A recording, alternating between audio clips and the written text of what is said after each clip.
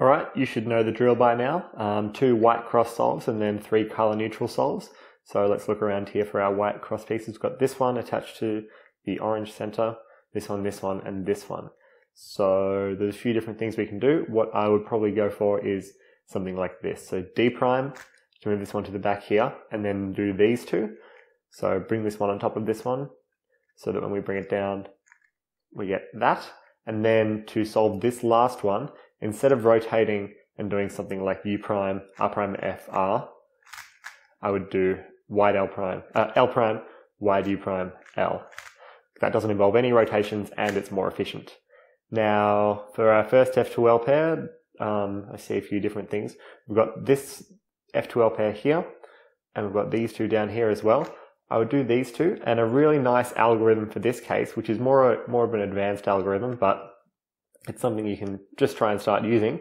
Instead of taking this out and then inserting it, what we can do if we're holding the cube at this angle is do R prime to bring this slot up to the top face, F U prime, F prime R, like that. And then that solves this back slot. Now we've got these two here, which we can do like this. And when we we've got a few different ways in which we can actually solve this. Remembering that we've got this pair down here, which we eventually need to take out into the top layer, it makes more sense, instead of inserting the pair like that, what we can do is do R U2, R prime U2 to take this pair out and set up this pair. That's a little bit more advanced, but it should be fine. And then we've got these two, which we can insert into the back left slot here. And then these two, which go into this slot here. So hide the corner and insert. Now we've got OLL and then PLL.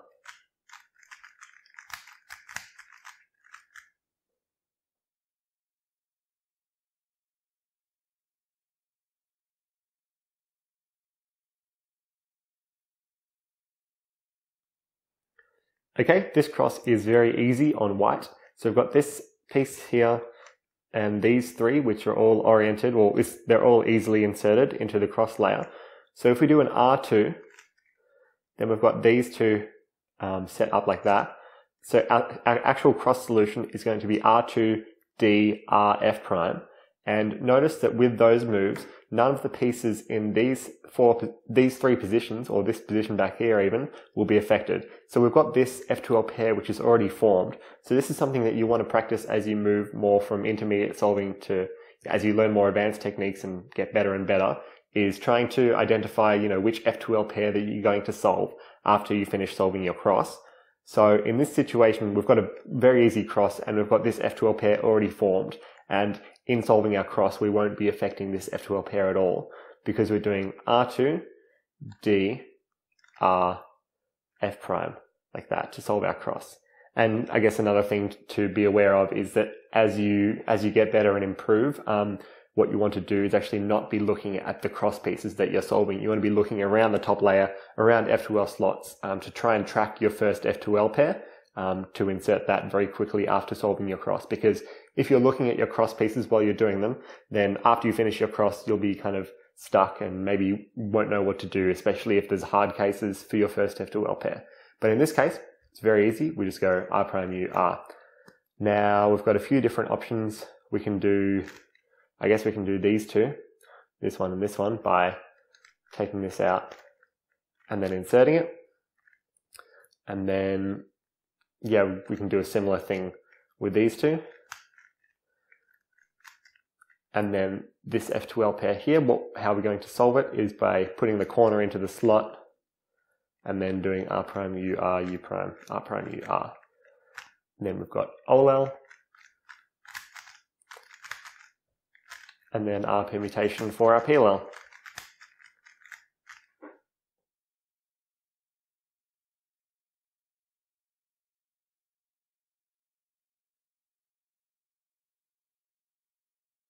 Okay, let's figure out which color cross we're going to do.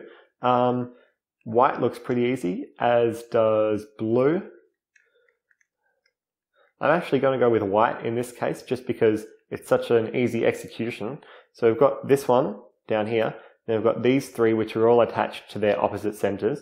So if we do a D2 and then L, F, R2, like that, and try and copy those sort of finger tricks, which they didn't require any regrips or any rotations. So once we've done that, we'll do a D2 and then finish off our cross. Now the first F12 pair that I saw was these two, which can be inserted into the back right slot without any rotations. So I would go ahead and do those. Similarly, we've got this case, which we can do a rotation and also insert it into the back right slot like that. Now we've got our two back slots filled, and we need to decide which F12 pair we're going to do next. This one's easier than this one at the moment, so we can take it out and insert it. Then all we need to do is insert this last edge. Like that. OLL, and then PLL. And we're done.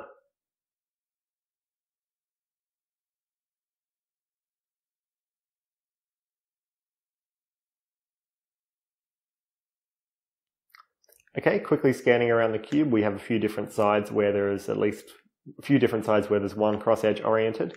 So quickly looking at white, it looks okay. Looking at green looks okay, and blue doesn't look as good. So, I mean, it really, like I said, it doesn't matter too much which cross you choose if, you know, two crosses are pretty much equivalent in terms of move count. So let's just go with green in this case, and our cross is going to be rotationless again, and that's something that's very important, as I've outlined in the tutorials as well as in some other example solves. So we can do finger tricks like this. So start with this cube on the table.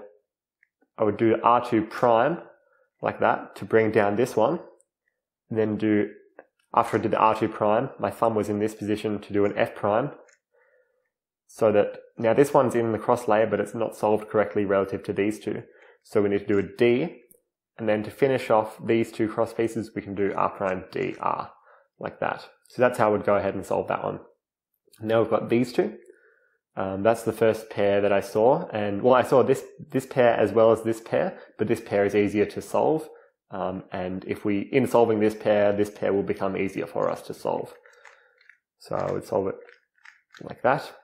Then I would do these two because I was kind of tracking and trying to follow those two pieces as I solved this first F12 pair. Then the next thing that I would do, we've got a couple of different options. Either we can insert this pair, solve this pair, or solve this pair. At the moment, this case is easier to solve, so we can just go L prime U, L2, U prime, L prime. And now we probably need to rotate in order to insert our last F12 pair. We've had this case a few times in the other example solves. There's a few different ways to solve it. Let's solve it in a different way this time. Let's take it out and then rotate and insert it like that. Now we've got the easiest OLL imaginable, and then we've got a G permutation. So from this angle, I use a G permutation algorithm which goes like this, and it's on the PLL sheet as well. So sometimes this is as one tip as you get more advanced, is that it's a good idea to learn PLL algorithms from different angles. So the kind of first or standard G permutation algorithm is from this angle where we've got this block at the back. But from this angle, I can do this algorithm, which is pretty much just as fast.